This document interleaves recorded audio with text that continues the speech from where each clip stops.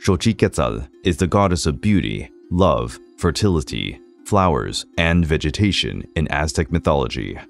Her name means precious feather flower. She was often depicted as a beautiful young goddess, festooned with flowers, feathers, and precious jewels. As the goddess of love and sexuality, Xochiquetzal stands for the life's joyful and creative aspects, fostering passion and desire. She is also the protector of young women and pregnancy, granting fertility and helping with childbirth. Xochiquetzal was greatly worshipped, with many rituals and ceremonies being dedicated to her, particularly those involving love and marriage. Flowers were often used in celebrations and rituals in her honor, representing the ephemeral nature of beauty and the growth and renewal potential.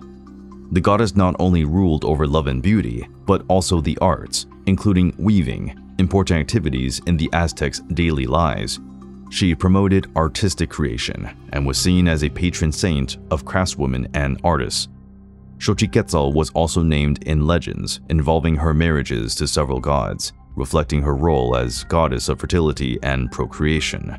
She first married the god of the rising sun, Quetzalcoatl, but then split up and married the god of rain, Tlaloc. Some myths claim that the goddess was in need of more sexual satisfaction than her husband could provide, so the god of the night sky, Tezcatlipoca, became her lover.